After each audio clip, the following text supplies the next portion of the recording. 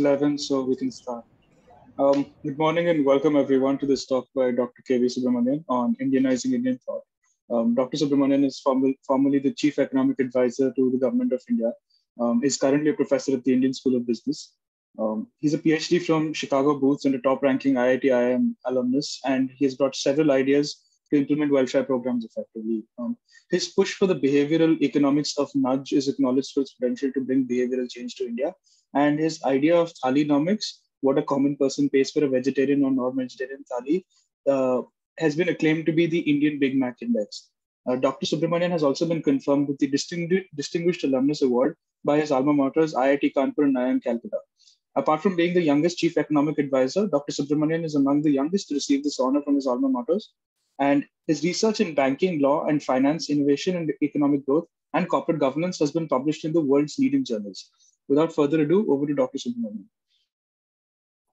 Very good morning, and thank you very much to you all for inviting me to share my thoughts.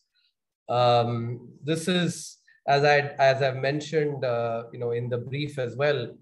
This is part of a larger agenda, a research agenda, part of which was started, when I wrote the 2020 economic survey.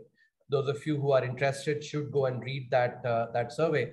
But more broadly, this is part of actually my sort of my own reading. While of course, having spent time at the University of Chicago and in the United States, I've certainly been exposed to all the literature that the West has to offer. But I've also been fortunate enough to read a lot of the Indian literature as well.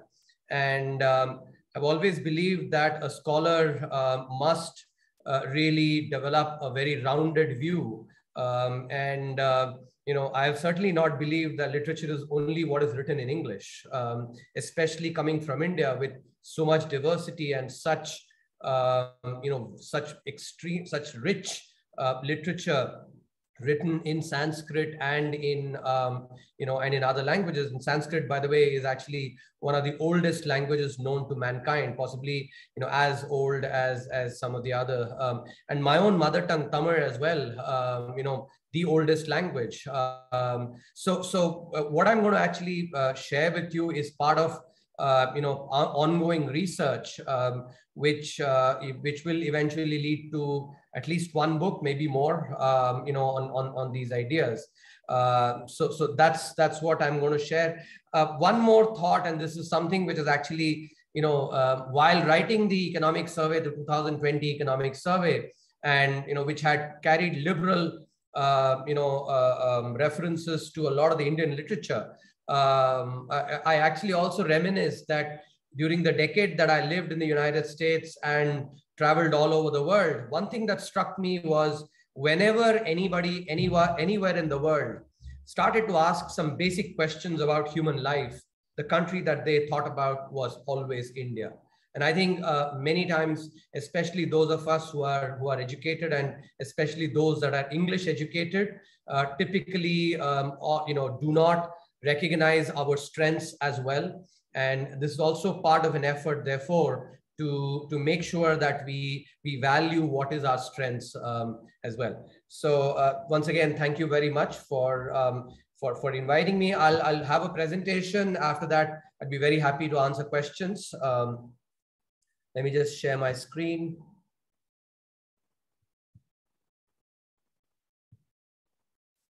Yeah, I hope it's visible. So let me start by something that intrigued me a lot. There was this research that was published by this agency, Pew Research, which showed about that 97% Indians believed God is important in their life. And this was significantly lower than that for advanced economies. When I looked at the proportions for the advanced economies, many of them were around 60%.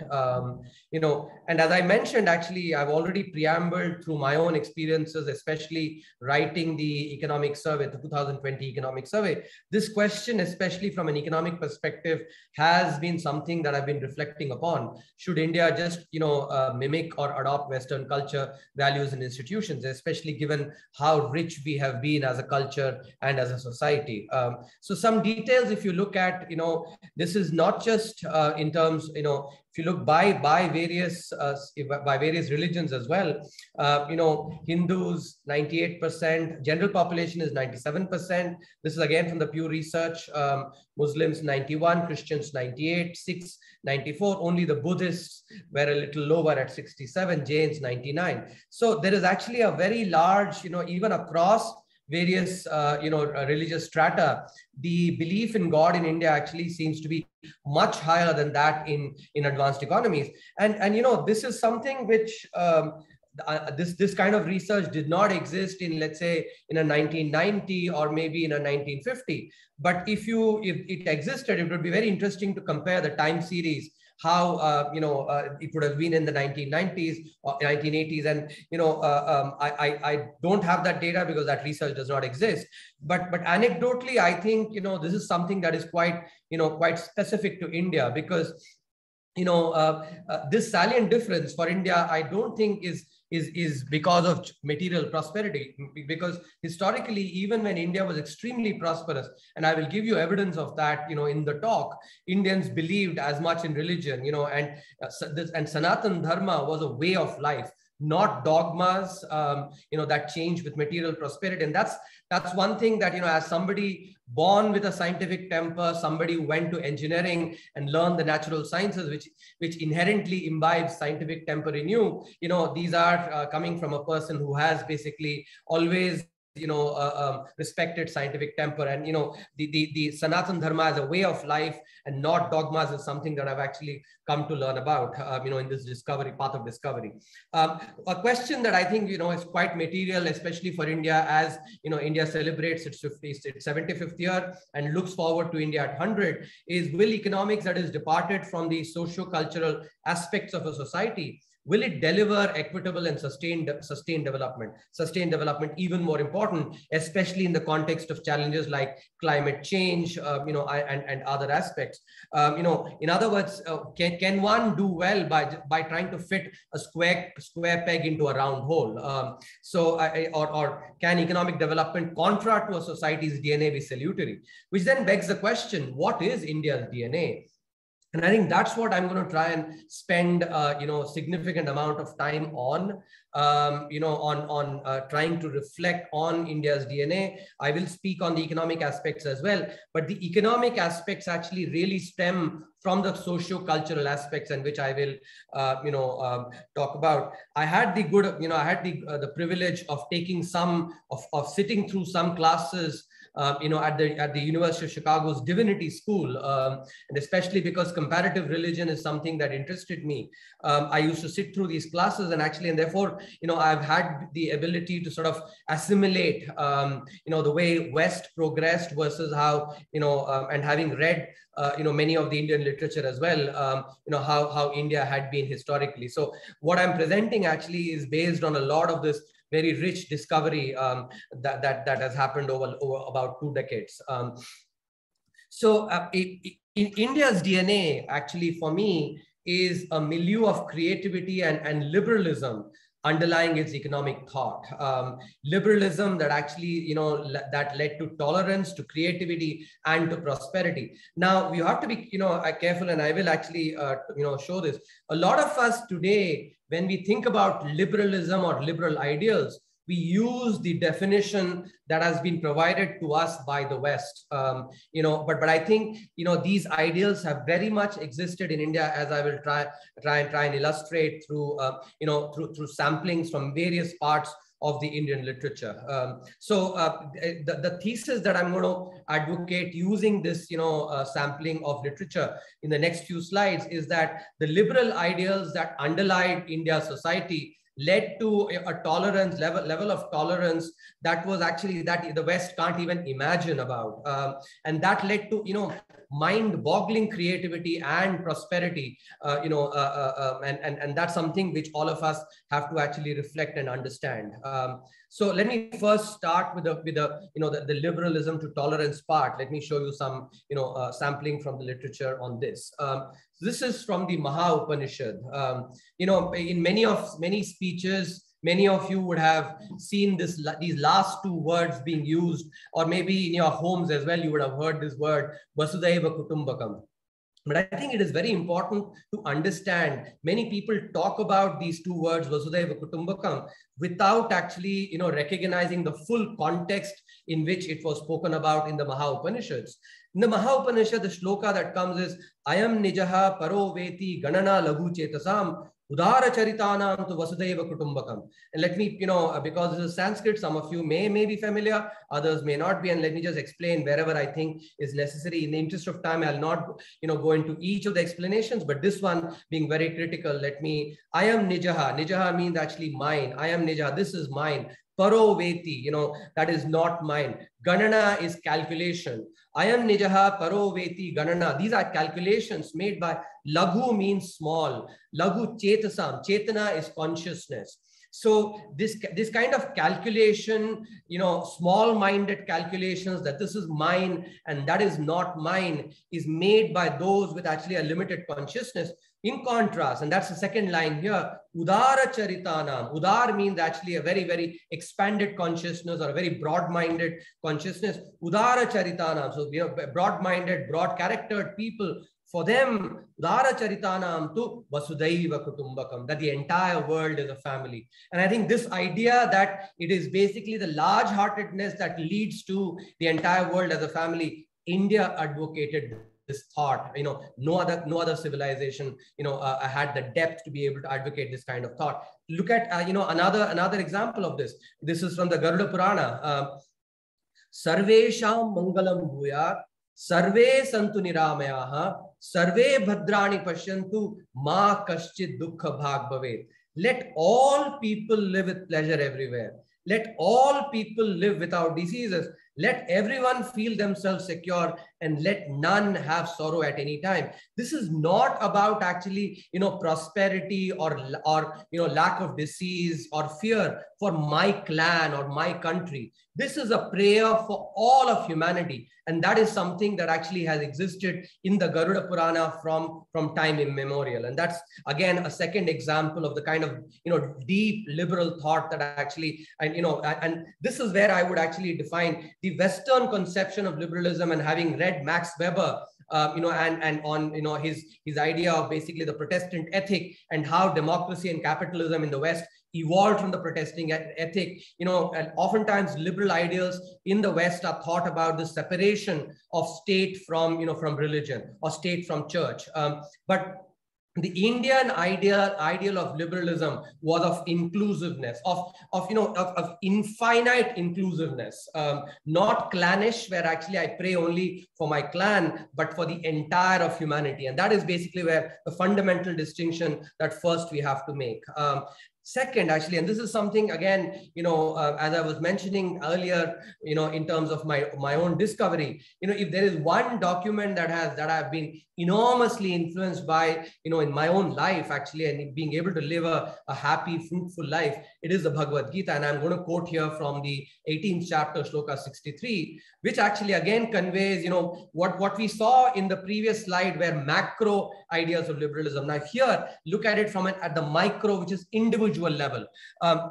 So here, and I'm just focusing on the last three words here. Yathechasi tatha kuru.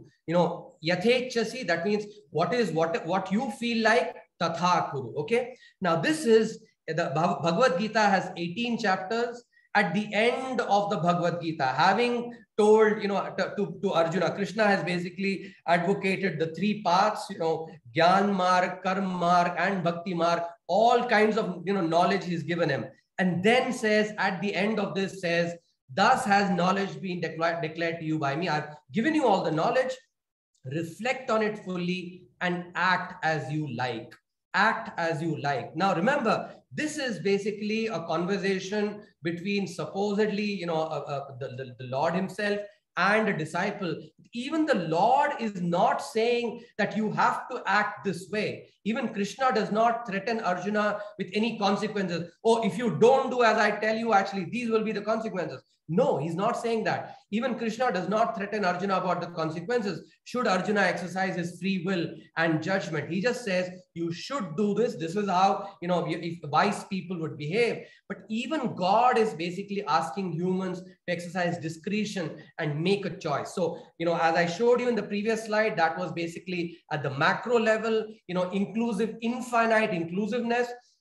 When you look at the individual level, micro level of an individual, again, the liberal, the thought to actually let the disciple decide for himself or herself, after having, shown him the way that this is how, you should do. But if you want to act in a different way, definitely your free will to actually go ahead and act. And that again, symbolizes a kind of liberal thought to me, in fact, this symbolizes the pinnacle of liberal thought at the, at the level of an individual. So that was basically at the micro and macro level on liberalism and tolerance, actually for dissonant thoughts. Now let's focus on creativity. And I think oftentimes, especially those who are from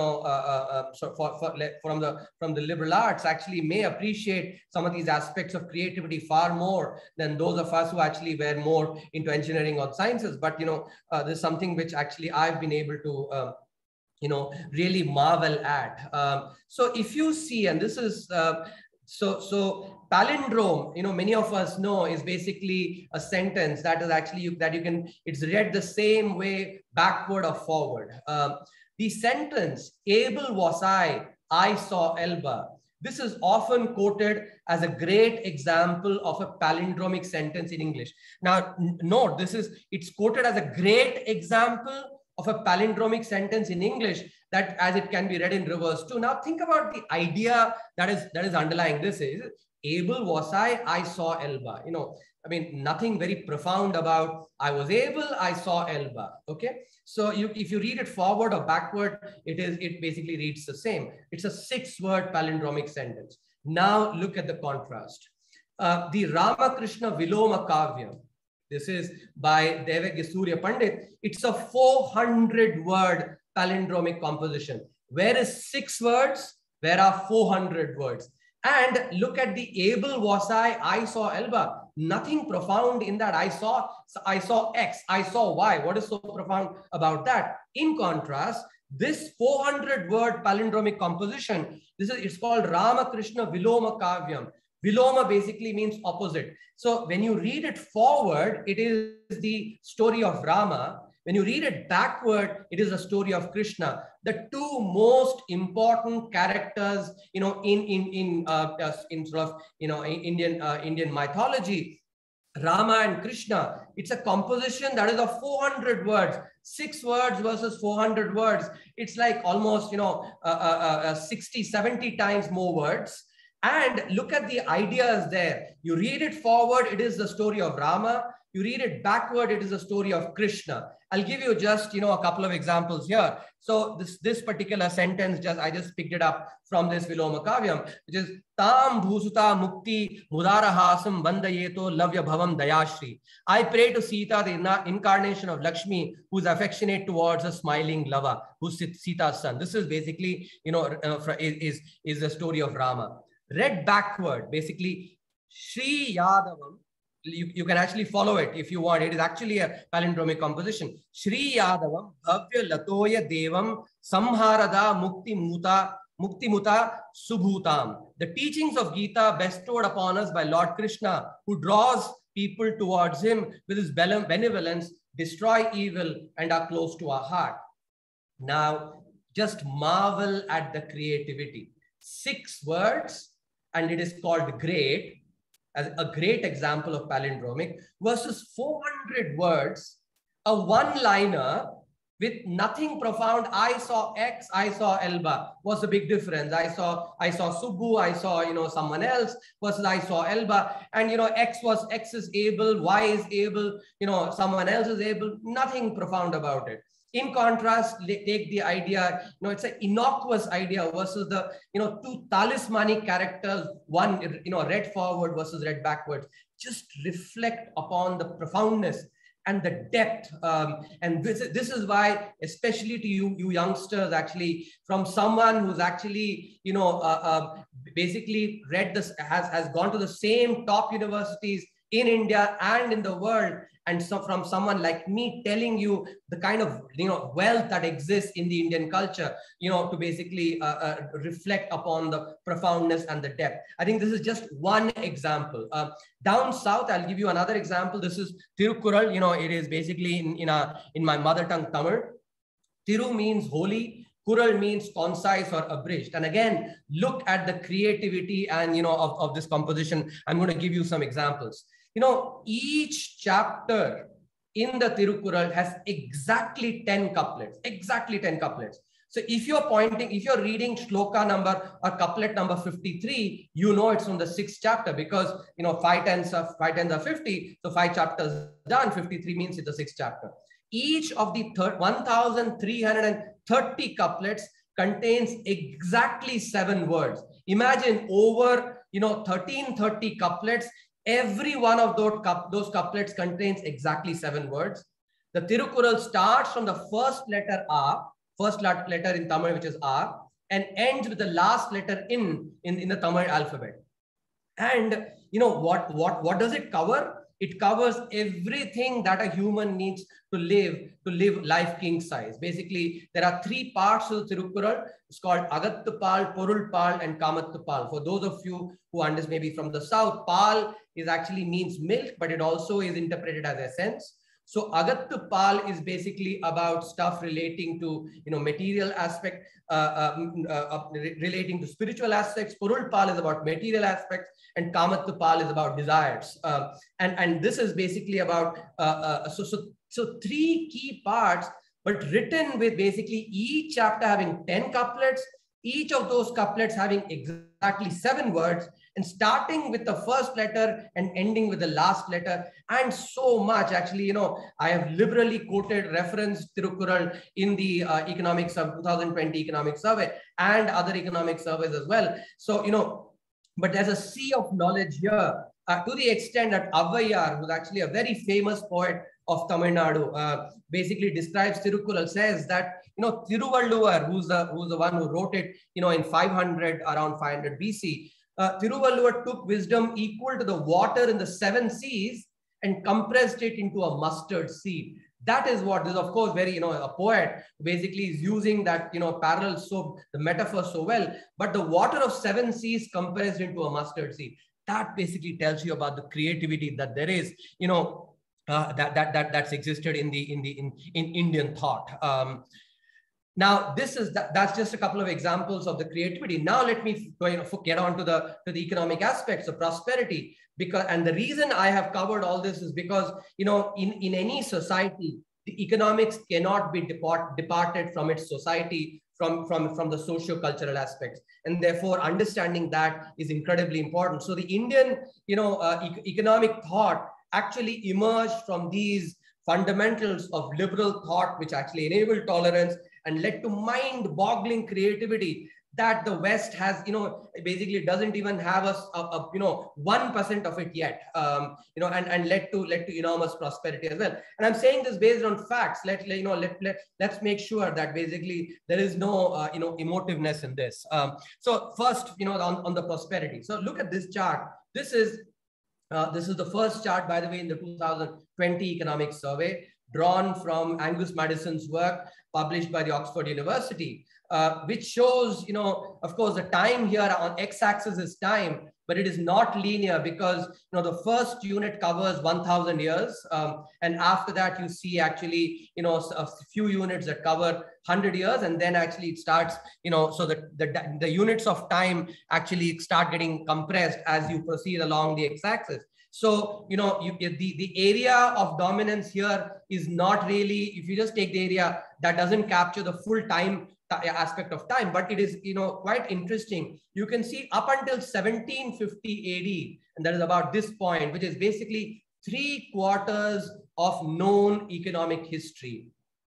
India was by far the largest contributor to world GDP. And in each one of those years, for 17.5 centuries, India accounted for at least 1/3 of world's GDP. And this is, by the way, these are facts. This is not somebody, talking about Sony ke chidiya, etc. This is fact evidence provided by Angus Madison. And those who actually say, oh, it was because of population, and this may come up in Q&A as well. In these societies, agrarian societies, population was endogenous. People moved to, those places where there was prosperity. So I think you have to keep that in mind as well and not dismiss it just based on, oh, that was just an aspect of population. And, unlike today, for instance, where you could basically go and live in a desert as well, that was not possible given the technology that was available there. So don't dismiss it just based on, because population is endogenous. So another important fact, most of us actually would aspire and say, oh, India should become as prosperous as the, and as prosperous as, let's say, the United States. Having lived there for a decade, actually, I've seen some of the prosperity there. USA actually has been the, largest contributor to world's GDP for about half a century. And at its, and on average, it has contributed about 28% to world GDP in this half a century period approximately. But then compare and actually again reflect on it. India, was this dominant power for 17.5 centuries, which is 35 times longer. Now, that kind of dominance does not happen by accident. Again, that kind of dominance does not happen by accident. It comes only because of the kind of model, the economic model itself, which I will actually expatiate on significantly. It comes because of the kind of model that is followed, and that's what I'm going to go into now. So if you go and look at, the Rig Veda, by the way, for instance, is the oldest document known to mankind. And in the Rig Vedam, there is a hymn that comes, which is called Shri Suktam. Many of you, might recite it, or your parents or your grandparents might recite it. I recite it. And so, I understand the significance of that. But in the Vedas, actually, there were these 4 purusharths, actually, or 4 noble pursuits that were talked about. Those 4 noble pursuits were dharma, arth, kama, moksha, of which arth basically was, basically that's material wealth. So India was not a society that basically abhorred wealth or wealth creation. It is only the 40 odd years of socialist, economy, which basically when the then Prime Minister said, don't ever utter the word profit in front of me, it's a dirty word. And I'll speak about this later. Socialism itself as an idea is actually an import. It is not, it came from the West, especially, Karl Marx was German, for instance. So India's DNA, as I'm going to show in the next few slides, was always one that actually enabled, or was what one that enabled moral capitalism by marrying the hand of ethics with the hand of the invisible enterprise artha. So it was a marriage of artha and dharma, 2 of the noble pursuits. And think about it actually as the following: think about the metaphor of a river, and actually it's very important why dharma becomes so crucial. This metaphor will help you understand that when a river is well banked, the water flows into areas where where it creates prosperity, enables a lot of good crops to be grown, and so creates prosperity. But the same river, if the banks are broken, then water goes helter-skelter and creates a lot of destruction. So dharma is like that, those banks that enables the flow of prosperity, of economic activity for enhancing welfare rather than destroying welfare. And the global financial crisis actually, which has led to a lot of rethinking on economic models, actually is an illustration of the banks of the river being broken, of rapacious capitalism, and not moral capitalism.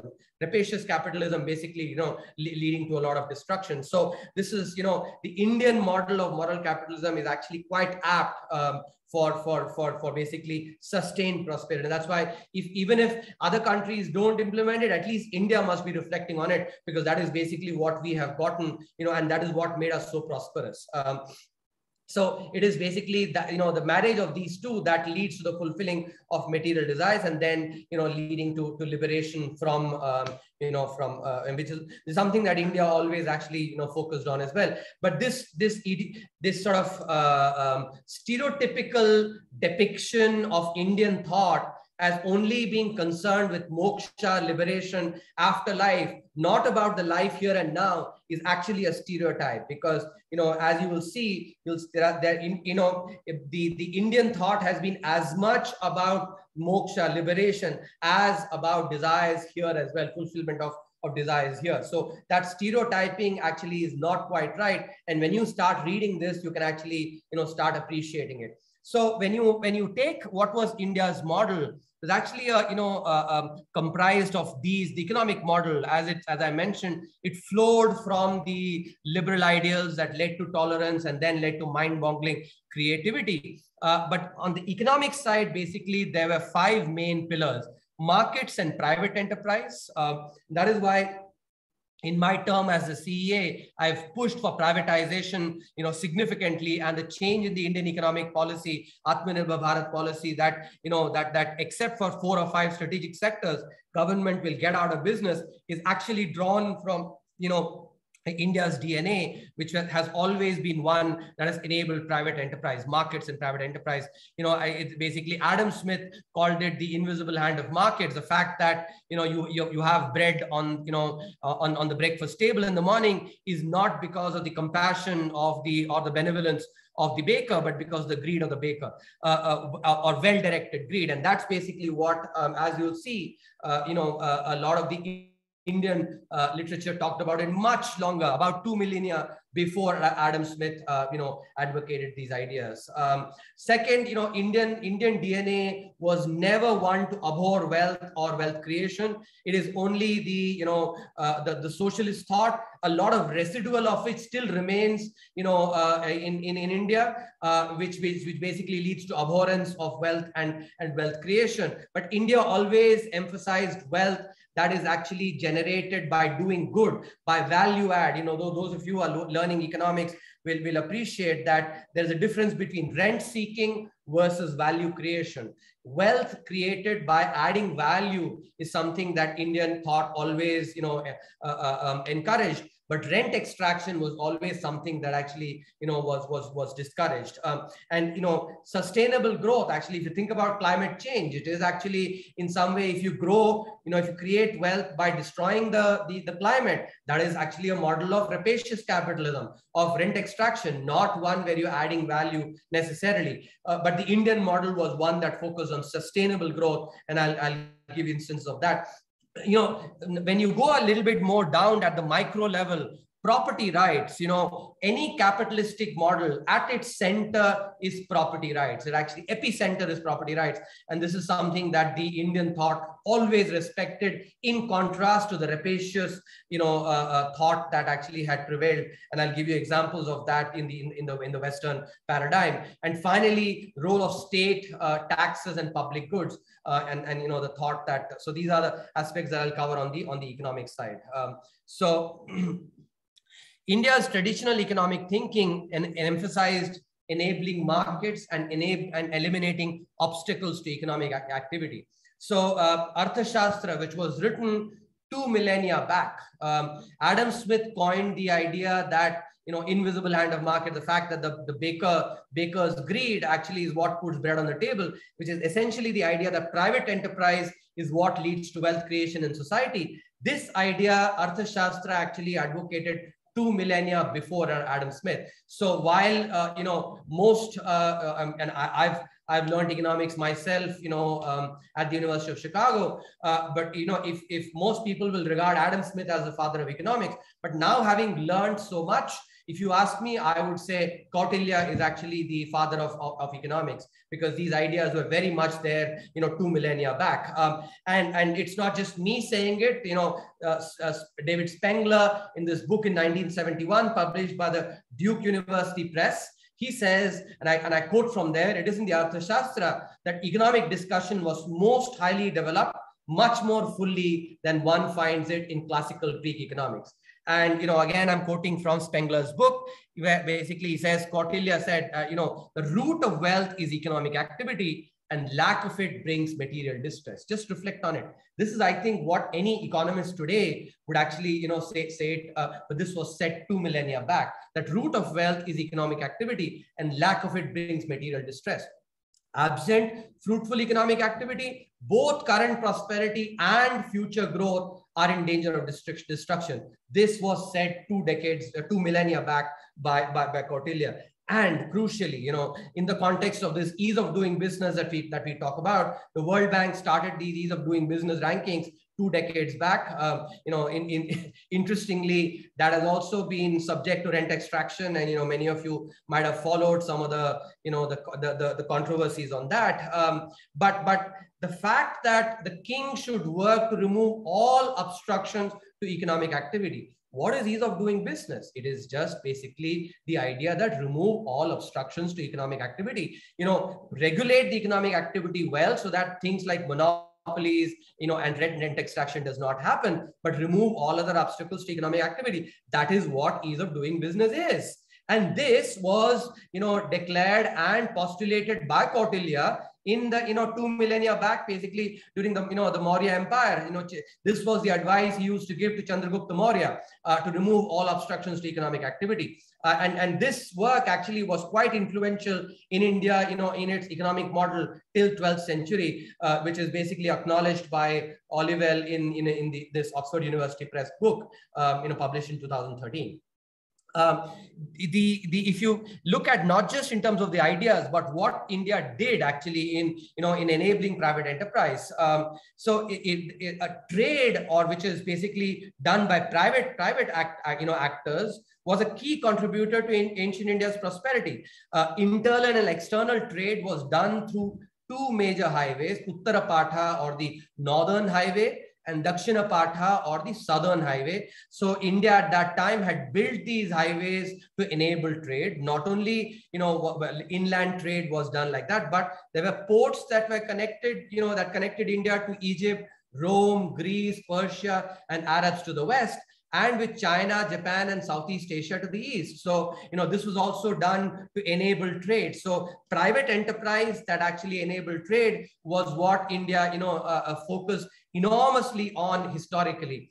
Trade was carried out by large corporatized guilds that are akin to today's multinationals. Today, we marvel at the Apples, the Microsofts of the world. But in India's history, these activities were carried out by corporatized guilds, which were funded by temple banks. And today now there's research emerging that temples were very important centers of economic activity, where money used to come in actually in the form of donations, and that used to be employed for funding these economic activities that were done by large corporatized guilds. And in fact, in the Arthashastra, the Kautilya says as well that basically he specifies the duties of the king superintendent of commerce, which basically in today's world would be the commerce minister. And what does he say? He says mariners and merchants who import foreign merchandise shall be favored with remission of trade taxes so that they may derive some profit. Not only that, he would, Kautilya also mentioned that in the, urban planning, there should be quarters for foreign traders to come and stay as well, stay comfortably, so that they are attracted to come and actually sell their wares to Indian customers. So wealth and commerce actually were quite intrinsic to India's DNA, and India actually did build the infrastructure to enable this kind of trade. Now I talked about the hand of ethics, and this is very important because in the Indian thought it was recognized very well that the hand of ethics or dharma was very important to avoid matsya nyaya. Matsya nyaya, matsya means basically in Sanskrit means fish, nyaya is law, which is symbolic of the law of the jungle. But, when you think about Matsya Nyaya, the big fish eat the small fish. That is basically the law of the jungle. And that creates a lot of negative externalities as well. So, the Indian thought was very much aware that laissez-faire would lead to Matsya Nyaya. And therefore, it is important to actually regulated, but by aspiring to dharma at the individual level, and also for the king to actually enforce laws to foster dharma in society.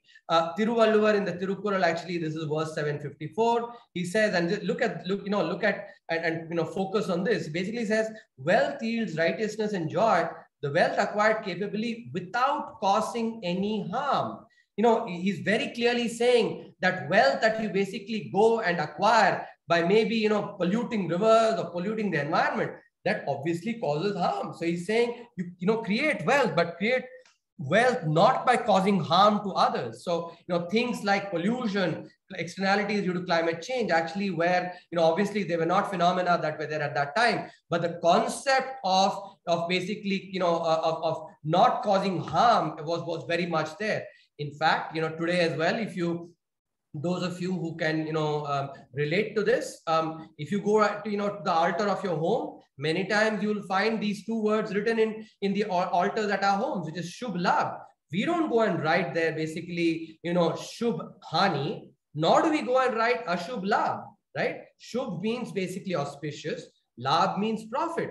And how is it? Basically, this is, if you think about it a little bit more deeply, this part of culture that has come to us is because of some deep thinking that was done, examples of which I've given to you today. So we write Shubh Labh, we don't write, we don't say profit is a dirty word. We write Labh actually. And nor do we say that we, make profit in any which way and say, Ashubh Labh. We write Shubh Labh, and which actually conveys this symbiotic relationship between making profit but doing good, or moral capitalism. In fact, actually, to give credit where it is due, even Adam Smith, and this is something that the West has unfortunately forgotten. If you go and read his 1759 book, The Theory of Moral Sentiments, Adam Smith basically says, combine moral living and reasonable, look at what I put it on red, reasonable pursuit of material desires.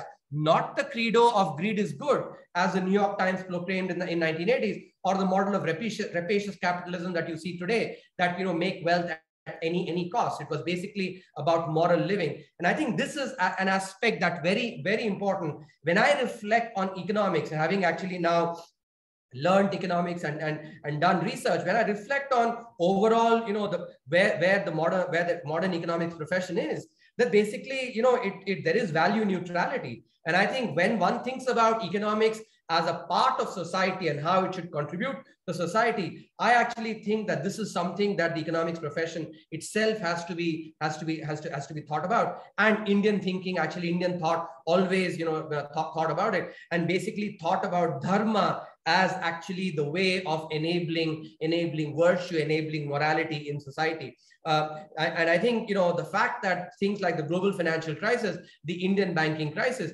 clearly illustrate the importance of dharma. Why? Because in having done some of my work, some of my research has been in the world of incomplete contracts. The 2018 Nobel Prize in Economics was given to Oliver Hart for his work on incomplete contracting. Now, basically, what Oliver Hart showed was that real world contracts are intrinsically incomplete. And because real world contracts are intrinsically incomplete, you cannot actually, just through incentives, for instance, you cannot really, sort of take care of the first best outcome. In economics, we always have what a social planner would want, the first best outcome. And especially intrinsic motivation, often there is a lot of research in economics that also shows that many times actually incentive contracts can drive away, can crowd out intrinsic motivation. And the concept of dharma, in contrast, actually does not suffer from these problems. And that is why I think, this is something that really helped in Indian thought, was intrinsic to Indian thought. In fact, today, if you look at research after the global financial crisis, my PhD advisor, Luigi Zingales, has been at the center of a lot of this research. He basically talks about global financial crisis as a failure of trust. And, basically trust as a mechanism itself, if you dig a little deeper, ethical behavior is what leads to trust. If you think about model trust as a repeated game, there's work in economics that does that as well. So, and this is the second key part. So to summarize, I've talked about 5 pillars. I've spoken about 2 pillars so far. First was private enterprise, and markets. Second was sustainable growth, not rapacious capitalism, or second, moral capitalism, or sustainable growth. Third is wealth and wealth creation. And here, if you look at, basically, as I mentioned, the Rig Veda is the oldest text that is known to mankind. A hymn that comes in the Rig Veda is Sri Suktam, which is basically a hymn to worship the goddess of wealth, Mahalakshmi. Mahalakshmi, all of you would know, is basically known as the goddess of wealth. And in this, in the Sri Suktam, there is a part that comes in the end. It says, Dhanyam Dhanam Pashum Bahuputra Labham Shata Samvatsaram Dirghamayu. That is basically the benediction, the blessings that is being given. Dhanyam is basically cereals. In an agrarian society, that was important. Dhanam, which is actually wealth, or maybe gold coins. Dhanyam, Dhanam, Pashum. Again, in an agrarian society, cattle was important. So the blessing of cattle, the Pashum. Bahuputra Labham, actually, again, given mortality being very high at that time, many kids was also actually a blessing that was given. And finally, long life. Shata Samvatsaram Dirghamayuhu, basically long life extending up to 100 years. These are all, none of this is about afterlife. This is all about actually living life well here and now in this life. And that is basically something that the Rig Veda, the oldest text known to mankind, actually talks about. And Tirukkural, as I said, actually, around 300 BC, talked about this as well, that wealth, the lamp unfailing speeds to every land, dispersing darkness at its Lord's command. This is not a culture that basically says, wealth is a dirty word or profit is a dirty word. This is what is our culture. Verse 759, make money, there is no weapon sharper than it to sever the pride of your foes. So practical, if you think about it, even today, I think is equally applicable. Make money, there is no weapon sharper than it to sever the pride of your foes. Spoken about almost 2300 years back.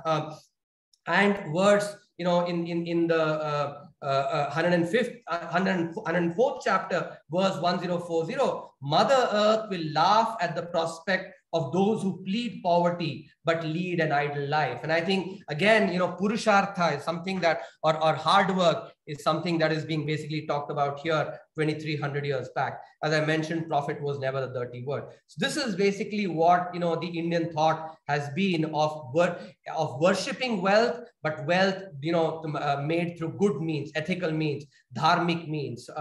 And dharma, by the way, actually is seen as not a religious connotation, but basically the immutable laws of the universe. So, making wealth while respecting the immutable laws of the universe.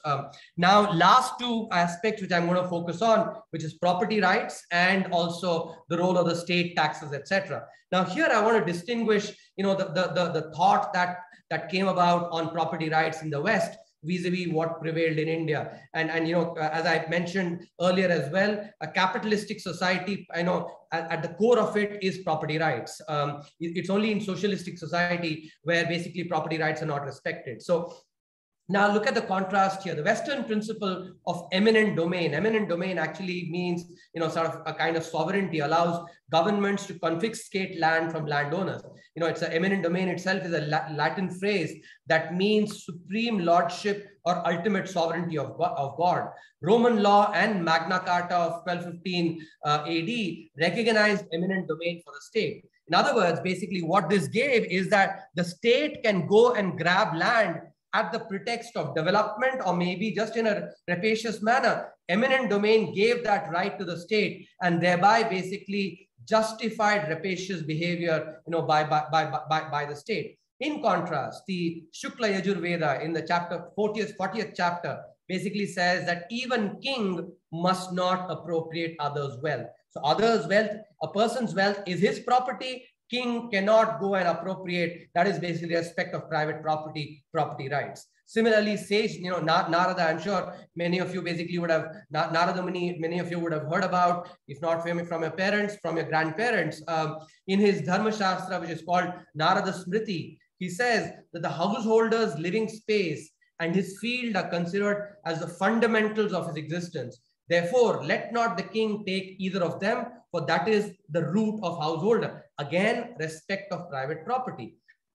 In fact, adhering to this principle, Gautami Putra Satkarni, who basically was Satavahana dynasty's emperor, who ruled in India in the 1st century, he actually bought a tract of land, did not use the concept of eminent domain, saying, I am the emperor, and therefore, eminent domain gives me the right to go and confiscate land, as, Roman law and Magna Carta you basically enabled the Western society to do. No, he basically went and bought a tract of land along these lines. And that basically tells you that property rights, which, as I said, if you go and read a lot of the economics literature as well, it is at the heart of actually of capitalistic society, a society that enables private enterprise or encourages private enterprise. And that was actually part of Indian thought. Finally, when a few more thoughts on basically on the role of state, capital, etc. Look at the ideas on capital. And again, in a capitalistic society, capital itself is regarded as very important. When you think about production functions in economics, you have labor, capital, and you have total factor productivity. On capital, what was Indian thought? In the Shanti Parva in Mahabharata, it basically, book 12, chapter 8 says, wealth brings about accession of wealth, the way domesticated elephants are used to capture wild elephants. So, current wealth brings about more wealth. So, future wealth is basically equated with wild elephants. Current wealth is equated with domesticated elephant. So the way domesticated elephants are used to capture wild elephants, current wealth can actually bring about more wealth as well. So this was basically the idea that wealth is important to put into production to generate more future wealth. In contrast, a very, very a tall scholar whom actually all of us have enormous respect for, Aristotle, said that money is barren and cannot produce money. Look at the important difference basically in the, in the way wealth was thought about in Indian thought vis-a-vis the way it was actually thought in the Western paradigm. In fact, actually capturing the idea that wealth, has potential to generate more wealth, the grammarian Panini, who's basically the person to have created Sanskrit grammar, expressed interest payments in percentage terms in 700 BCE. That's about 2,700 years back. Now remember, today we basically take percent, which is per 100, as basically part of our, as common parlance. But 2,700 years back, he basically expressed interest payment saying, if you borrowed 100 rupees, this is the interest you will pay, which is the idea of rental cost of capital. That if you basically, because capital today can actually generate capital in future. So when I give you my capital, there is an opportunity cost and you have to pay me for that opportunity cost. And that is what Panini did in expressing interest payments 2,700 years back. So look at the money is barren and cannot produce money vis-a-vis wealth. Current wealth leads to future wealth, and therefore the rental cost of capital, which is interest payments. Look at the important distinction here. So capital and rental cost of capital, and therefore the importance of capital itself was part of India's DNA. Property rights I've talked about capital as well, which again tells you how private enterprise and capitalism was what was India's DNA. If you look at the state taxes and role of state taxes itself, again you see the difference between rapacious capitalism, the way it has gotten imbibed in the West, vis-a-vis the Indian model of moral capitalism. So this is a quote from the Mahabharata Shanti Parva, where he's basically it said that a king should tax his kingdom like a honey bee gathering honey from flowering plants. This is basically the metaphor. Now, honey bee, we all know, when it goes and collects honey from a plant, it cross-fertilizes in the plant in the process. And therefore, this is a metaphor of give and take. Similarly, Kalidasa, most of us would know about Kalidasa. Those of us who studied in CBSE would have actually learned his poems as well. Sanskrit classes, if you took Sanskrit. The famous poet Kalidasa in Raghuvamsam basically says that the state collects tax for the greater welfare of its citizens, in the same way as sun evaporates water to form clouds, only to return it manifold in the form of rain. So evaporates some water to form clouds, but returns it back manifold in the form of rain. Look at the metaphor here, one that is symbiotic between the state and its citizens. and contrast it to this quote by Jean-Baptiste Colbert. Jean-Baptiste Colbert was the finance minister of French King Louis XV, and he coined this, this metaphor for taxation, which said the art of taxation consists in plucking the goose so as to procure the largest quantity of feathers with the least possible hissing. Again, just contrast the metaphors. Let me pluck as many feathers as possible while making the, the goose, the least. So basically, extract as much as possible while trying to make sure that it does not hiss that much and trouble me. That's the concept of taxation there. Look at that, the similes. It's, simile of plucking the goose is exploitative. Simile of honeybee and cloud capture the symbiotic relationship. Unfortunately, today, a lot of our thought has actually, lost a lot of the very profound thinking that basically India had in its DNA. And part of my effort is basically to try and bring some of these back, through scholarly research. So similarly, if you basically look at, Mahabharata, again, in this Sabha Parva, Sage Narada asks King Yudhishthira, saying, have large water tanks been constructed at periodic distances to tackle water scarcity in the rain-fed areas of the country? So this is basically public good, water tanks as public good. Narada asking the king. Tirukural, actually, something I referred to, mentions that the power of those who perform penance is the power of enduring hunger. It is inferior to the power of those who remove the hunger. So again, actually, the activities of removing hunger, being placed on a higher pedestal than those that actually perform penance while enduring hunger. So, aspects of public goods and actually public service being talked about in Indian thought. So I'll end with a couple of more slides. There are more slides, but in the interest of time, I'm going to I'm going to stop with just a couple of slides. I think it is important to understand why India went after 1750, why India went the way it did. I think imperialist era policies actually were ones, the British policies were ones that really undermined markets. Dadabhai Naoroji and R.C. Dutt have written about it extensively, that British economic policies distorted markets in Britain's favor at India's expense.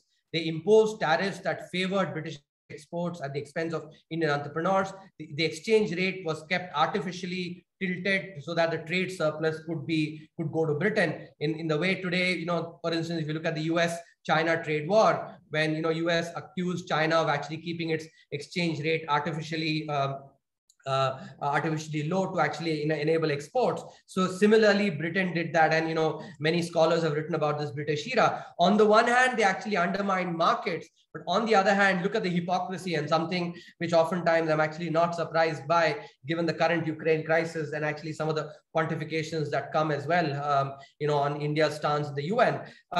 Faced with famine, they rationalized non-intervention, saying intervening would violate principles of free trade and free enterprise. And I think the hypocrisy here is basically not even surprising me. So on undermining of markets and trade, not enabling markets and trade on the one hand led to the economic decline, but they basically rationalized not intervening when there was a famine based on principles of, free trade and free enterprise. And I think, that basically sort of captures the duplicity and the undermining of markets that led to India's decline. After independence as well, and I think again there's a lot of scholarly work now. Arvind Virmani, former CEA, has written extensively on this, basically saying that slow GDP growth, for 40 years up until 1991 was due to the all-pervasive state control and command shackling economy. Many very, very deep thinkers like C. Rajagopalachari, B.R. Shenoy, etc., actually warned at that time against the dangers of the socialist model. They advocated the model of private enterprise, competition in markets, as was being pursued by Japan, France, and West Germany, and look where they are today. But they were not listened to. In fact, Milton Friedman actually, had visited both India and Singapore. He delivered a talk at the Planning Commission. his talk just remained a talk, never got implemented. In contrast, he went to Singapore, there his ideas were implemented, and look where Singapore is today. And in India, in contrast, his talk just remained talk. And profit was decreed as a dirty word. In fact, the economic idea of socialism itself was an imported idea. As I mentioned, it is not it's antithetical to India's DNA, which enabled private enterprise, as I just mentioned. So I'll stop here. And then there are more slides actually about the current fiscal policy, which I don't have time to go over. But let me just quickly summarize. If we have time, I might go, maybe in Q&A, we might go through. In sum, India's tradition has been a very rich one of deep thought, reflecting liberalism and creativity. But liberalism defined not in the Western notion of separation of state from religion, but liberalism defined as, at the macro level of, infinite inclusiveness, and at the micro level, basically, action or allowing freedom of action based on one's temperament. And this kind of liberalism is what led to unparalleled creativity. And the economic ideas that evolved from this Indian thought was one of basically private enterprise, moral capitalism that led to unparalleled prosperity. As I showed, up until 1750 AD, India accounted for at least 1/3 of world's GDP consistently for 17.5 centuries. In other words, 3/4 of known economic history, India was by far the largest contributor to world GDP. And moving away from this DNA of moral capitalism is what has led to our decline during the imperialist era, and then after, actually, during the socialist period as well. And unfortunately, a lot of the residual of the socialist thinking still persists today. And I think it is important that we Indians go and learn what is our DNA. Now, of course, there is a conscious effort being made to go back to our DNA in the, several of the reforms that have been done, and the capital expenditure driven growth. So many of these are basically implementing ideas that were part of India's DNA. So I have no doubt that India at 100 beckons, and this decade will be a decade of unparalleled growth because of the reforms that were done during the COVID era. And I'll stop with that thought. While every other country in the world was just trying to scramble to get over the COVID period, India unleashed reforms during that period. And I had the privilege of of participating in that reform process. So if you summarize, 1991 was product reforms, product market reforms. This set of reforms are all factor market reforms, factor market of capital, labor, economies of scale, exports, etc. So that's basically what, which will lead to, very high growth in the coming decades. So India at 100 beckons. I'll stop there. Thank you very much for your patient listening. Thank you so much for the talk, Professor. We'll just get into questions if that's okay with you. We have quite a few. So the first question is, Professor, you talked about India's historic creativity and inclusivity. According to you, how can we today help our minority communities improve their economic conditions? And also, do you feel that the current reservation system is effective? See, on the on the reservation system, I think we need far more research on. I will not speculate on that absent good evidence. I think there are clearly those that are being given reservations have been people who have been who have basically been deprived opportunity often. More than inequality of outcomes, inequality of opportunity is what oftentimes is actually the far more ethical wrong. And I think therefore, even if you look at in the United States, for instance, they do follow policies basically aimed at encouraging those that have been wronged against, for instance, the African Americans. So I think these are the second question on reservation is something that we need far more research on. I think the idea of giving reservations to those that are economically backward that was brought about by the current government is a good one, because we need to start refining some of the some of the policies so that those that are genuinely distressed get that reservation. As for the first question on minorities, I think, and this is something which I've looked at evidence. I'm yet to publish it because I'm sort of working on it. If I don't know how many of you recall, but in the 2021 economic survey, the last chapter there was access to basic necessities, access to the bare necessities. We developed an index, of access to bare necessities, which included food, which included clothing, good environment, housing, sort of mosquitoes, cleanliness, are they there? And we found there actually, and this is, by the way, not administrative data of the government. This is survey data, which is actually, done by the NSO and so independent of the government. We saw that access to bare necessities have actually improved for the minorities far more from 2014 to 2020 than in previous periods. And that's something which, this is evidence, by the way, and I think we have to be, one thing I do mention, science always evolves in a Bayesian manner, which is that, we all have our priors, which is fine. But when we look at compelling evidence, basically we should look to update our priors. So that's the evidence. And I think if, those of us, especially from the elite, that basically say that, the election outcomes are actually something that we cannot, we know we are all educated people, we know how to vote, the others don't know how to vote. Basically, I think that conveys an arrogance that I think, which is basically completely misplaced. If we basically look at Indian electoral outcomes, governments that have not delivered have been booted out, and that is why the word in anti-incumbency.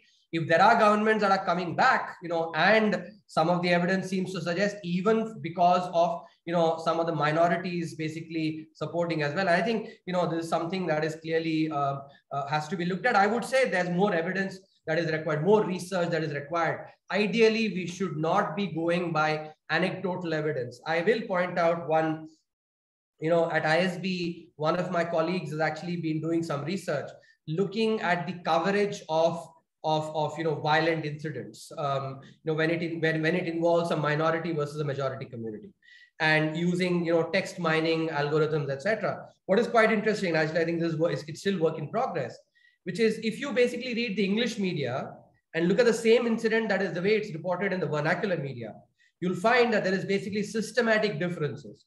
If it is basically a minority community, that was basically adversely affected, it's reported, actually the names are reported in the English media. But when it's the other way around, where it's actually this distressed section is a majority community, names are systematically taken out in the English reportage, while in the vernacular media it is reported as is. So these are aspects, again, that we need systematic research. Some of you who are actually interested in such research, we need to, I think, these opinions that we form, we must be forming it based on very careful research, not on anecdotes. And actually, that is a larger thought I want to leave you all with. When I read this very, very nice book by Daniel Kahneman, Thinking Fast, Thinking Slow, a summarization that I did for myself was the difference between good thinking and bad thinking is all about 3 A's. Good thinking is about averages and aggregates. Bad thinking is about anecdotes often. So I think we have to be careful not just to basically, over-interpret anecdotes. Look at aggregates and averages before. Now, aggregates and averages, by the way, are necessary, not sufficient for good thinking. But anecdotes are certainly, anecdotes neither fulfill the necessary condition nor the sufficiency condition for good thinking. Thank you for that answer, Professor. We've got another question. You've quoted only Hindu Brahmanical texts as Indian thought. I have 2 questions. First, the idea of India did not exist until 2 centuries ago. In that much, how is this Indian thought and not Hindu thought specifically? Second, and relatedly, a large chunk of the period you quoted when India dominated the global economy, a large part of this land was ruled by non-Hindu rulers who may or may not have subscribed to the Hindu ideology that you have referred to as the Indian DNA. Can this ideology then be credited for all of India's historical economic prosperity? So, of course, this is a larger debate that we need to get into. I think I will not be able to do justice to this question in in the maybe minute or two that we have. And I think the idea of India, Bharatvarsh is actually has existed much longer. Of course, the India, the way it's defined in the constitution was done after independence. But for instance, and by the way, let me make it very clear. There is no Brahminical part to it. Vedas basically are not just ones that are basically for Brahmins. Let's be very clear. These basically have been. There are many scholars and saints who actually come from not non-Brahmins, who actually attained the pinnacle of wisdom from other communities. So I think this mischaracterization is something that we have to be very careful about.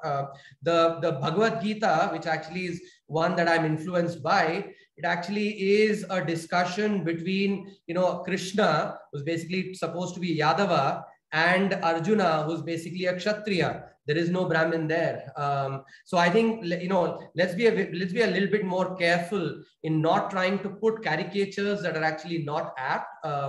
If anything, and by the way, that's the other thing. The Bhagavad Gita that I quoted liberally from actually is as applicable today as it was two millennia back, or maybe even beyond. So I think you have to be careful in not use your anecdotal evidence and the stereotypes that you've formed in your mind actually peddle that as evidence. I think anecdotes have to be basically considered as anecdotes. Stereotypes should not be made based on anecdotes. So this is something which see when we do in the in any sankalpa that is done in the this is, of course, I'm saying from the Hindu perspective. I will come to other thoughts as well. So when we do a sankalpa, we basically say, in Sanskrit, this is said, Mama Upatta Samasta Duradakshetwara Sri Parameshwar, like that it goes. And there it comes Bharata Varshe. It basically comes, so the word Bharata actually comes very much. There's the idea of India as a nation, India as a civilization, India as a society has existed long before, and actually that's something that has come to us. Now, as examples of other thought, I refer to I'll ask you to go and take a look at the economic survey, the 2018-19 economic survey, where, we had quoted on this concept of willful default. Of course, in the Hindu scriptures, there's basically talk about how a loan is an obligation that has to be paid. It's very interesting, even in Christianity and in Islam, the idea of debt, something that has to be repaid, is talked about very well. For instance, in Islam, when a person passes away, there's this practice, where they come with basically before the last journey of that person, they'll come around with actually with a container having currency, rupee notes, saying, if this person borrowed some money from you, please take it now, so that this person's last journey can be without debt. So this idea, as I said, has existed in Hinduism, Buddhism, Jainism, but even in Islam. And similarly, Jesus has also talked about the debt of love, but don't ever have the debt of monetary debt, and saying monetary debt is basically something that is a sin. So ideas like these, I actually, given my exposure to this, this literature, I've of course drawn far more from the Hindu scriptures. But I am equally, I'm equally confident that similar ideas will very well exist, in other religions. I am not a scholar in those others. Actually, I have not gone and read those, and that is why I have to actually acknowledge my limitation in not being able to draw on those. Wherever I have been exposed to those ideas, actually, I have drawn on that, as I give the example of the economic survey as well. Thank you so much for that answer, Professor. Another question is, what is your view on human capital in India? Do you think we need more Indian economists trained in the Indian thought than in the Western thought? And are economic policies better planned if one contextualizes them in India than in Western case studies? So I think let me be very careful here, right? So I don't want my talk to be mistaken, in any of the following ways. I think the Western rigor, which is something that I had the privilege of imbibing by studying at the University of Chicago, that rigor in research is actually something that is incredibly important. But at the same time, India's policies have to be actually catered to India's, socio-cultural and India's stage of development as well. I think just cut pasting stuff from other countries is not good. Using that rigorous method of research thinking, we have to basically think ab initio for what is right for India. Your question was posed in the context of human capital. Of course, I think, healthcare and education are two key areas that, matter for human capital and something that we have to really, work on. Those of you who are interested in the 2021 economic survey, I think the fourth or the fifth chapter was on healthcare. If I remember right, the chapter in volume 1, the chapter was titled "Healthcare Takes Center Stage, Finally." And I would refer you to that chapter to look at, not only did it analyze the status of healthcare, across the country, but also had a lot of solutions for how to, basically improve, the healthcare situation. And I think education, there's been a lot of work as well. I did not have the opportunity to write a chapter on education, I think there's a lot of work that's been done on India especially on governance side. People like Karthik Muralidharan, for instance, have done good work in this, which you can go and refer to. And I think India definitely has to actually think far more about its human capital. I think it's a area which basically requires years of investment, but I think the returns do certainly come. When the returns come, the returns actually are disproportionate, are very high.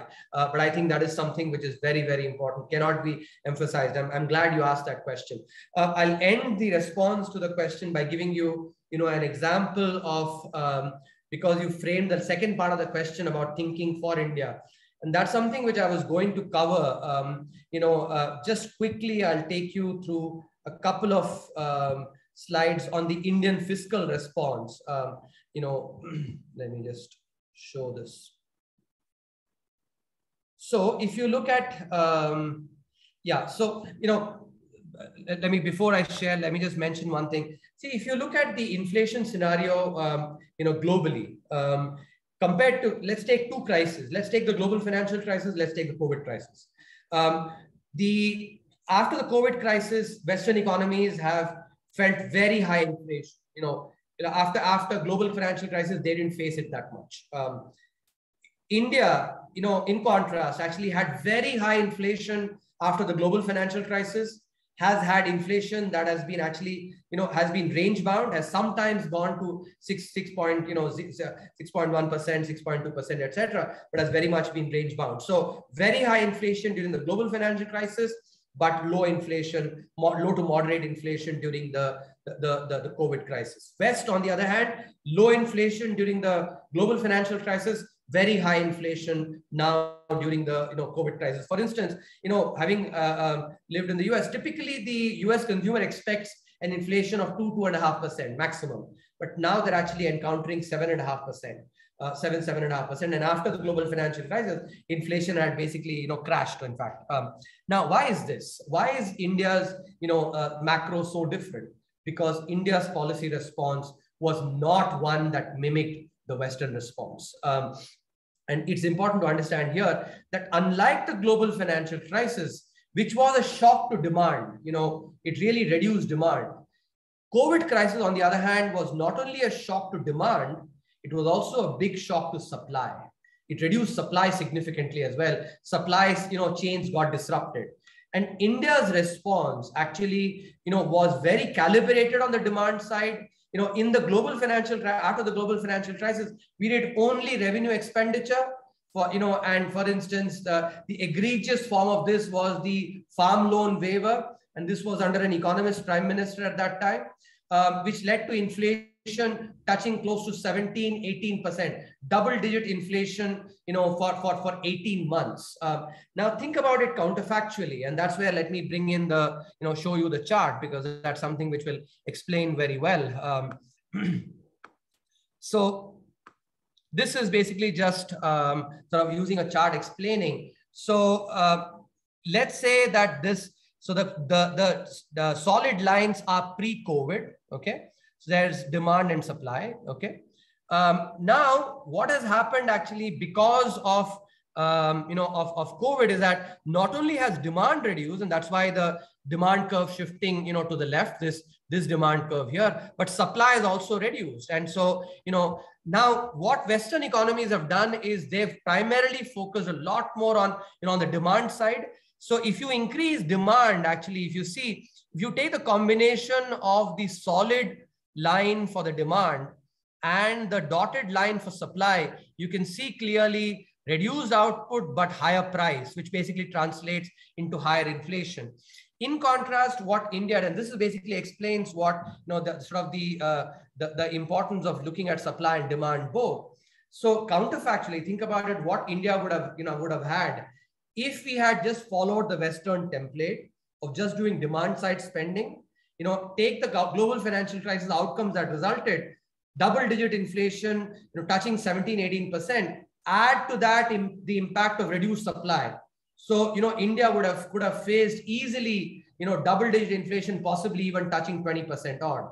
In contrast, India has had inflation maximum 6.2, 6.3%. And to understand the impact of policy, you always have to look at the counterfactual. So what could have been if India had not thought, very carefully, and we went back to first principles and basically said, we have to think for India, on its own, rather than just mimicking the West. And that is why inflation has been actually so much in control, 6.2, 6.3% maximum. But that is with the huge supply side disruption. In contrast, so just look at the stats, right? Double-digit inflation around average of 15% in the global financial crisis, 6% now, which is so 9% lower for India. What happened for the West? Inflation almost close to zero in the global financial crisis, 7% now. Increase of 7% there, decrease of 9% for us. That tells you why thinking ab initio, the rigor of Western thought, of basically Western methodology, but excellent understanding of the Indian ground realities and the Indian economic apparatus, I think is what has led to, this spectacular performance on the macros, following the global financial crisis. And if you look at after the global financial crisis, there was a, taper tantrum. India's was part of the fragile five. In contrast, after the COVID crisis, India has emerged compared to other countries, in a much stronger situation. That tells you the importance of the combination of rigor, at the same time, awareness of Indian realities. Thank you for the response, Professor. I think we'll just take two more questions within the interest of time. The first one being, how can the government maximize the impact of its spending, given that its taxation already produces efficiency losses and costs the economy in the form of marginal cost of public funds? Further, how do we reduce the value of MCPF, marginal cost of public funds, for the Indian economy? So, firstly, one of the key changes India did actually was reduce the corporate tax rate. In September 2019, we reduced the corporate tax rate significantly. So recognizing very well that, that at those level of taxes, the investment that we want to generate will not happen, and investment through that, the virtuous cycle, would not happen. And that's why we reduce the tax rate. So I think a reduction in tax rates, the factor market reforms that have been undertaken, emphasis on capital expenditure, especially public capex, all these are ways of actually improving the return on capital in the economy. We'll just take one final question. So this is an anonymous question that's come in, and it says that from what I understand, that you are arguing that capitalism and the pursuit of profit is an Indian idea, and that socialism is a foreign import. Now, nobody is necessarily saying that Indian texts have argued for capitalism or against socialism. However, Indian socialism is not necessarily also claiming that it draws legitimacy from ancient scriptures. Indian socialism is partly necessary because the ancient capitalism that has been referred to in the text that you mentioned has led to deprivation and economic deprivation and oppression in the form of the caste system. The point is, why is something ancient and inherent better than something that can potentially alleviate the oppression that the ancient has created? No, I think let me be very clear here, right? I did cover that the fact that, during the imperialist era and socialist era, we actually undermined markets. We went away from our DNA. And let me be very clear, what India is now implementing is, taking those ideas, but to the Indian reality today. As I just gave you the example of the response to the COVID crisis, we have basically recognized what is important for India today. But I think the response that I don't think socialism anywhere has actually delivered prosperity. I think if you look at China, moved away from its socialist policies. We've seen basically the breakup of USSR, the entire communist bloc. And I think, if you look at socialism, I think it basically undermines two key aspects that are at the heart of prosperity, and welfare in society, which is private enterprise, the desire for a person to work hard for him to improve his or her, situation, compete with others. Basically, I think these ideas are central to, if you look at, for instance, take your own example, you guys have actually come to a university like Ashoka University, having competed with the best. If suppose Ashoka University were a free for all, would you guys basically be, there was no test, anybody, that's what socialism is, right? That you basically don't, everybody gets the same outcome. And I'll give you a specific example that because I think this captures, if you're interested, take a look at the presentation on the 2021 economic survey, and the video on a chapter on inequality itself. And those who are interested, by the way, go and read a chapter. I think this chapter 3 or chapter 4 in the 2021 economic survey on inequality and growth. Are they in conflict or convergence in the Indian context? So let me give you this example. There's a show called Malgudi Days. We used to watch when we were kids. So I'm going to give you the story on socialism, versus basically capitalism using this story.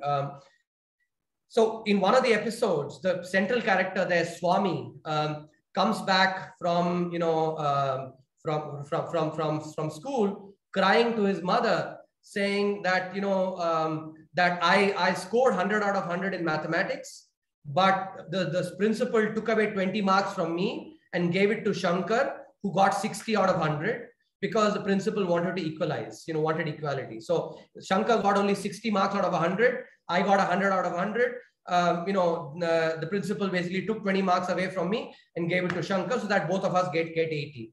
Swami basically cries and says that, I'm not going to work hard anymore, because 80 anyway, I don't need to work at all. I will get 80 actually without doing any work at all. And so he says that, my incentive to work hard to get 100 is gone completely. Shankar, on the other hand, goes very, very happy, and basically tells his mother, I'm not going to study anymore, because anyway, I'm going to get 20 marks grace. So what's the big deal? Why should I don't, need 80 marks, 20 marks anyway, I'm going to get, so I'm not going to work hard. So the good kid who basically, was getting 100, now gets 80. The kid that does not work hard, basically his incentive to work hard basically was not there earlier, has gotten even more dampened. But the bright kid's incentive has also gone down. And actually, there is a tweet. If you go to my Twitter handle, you'll see, if you implement this in your own class, if any professor implements it, saying, irrespective of how much ever hard you guys work, I will give all of you a B+ in the class. You will see that is basically socialism. What will happen? Those who actually get A's in the class will have no incentive to work hard.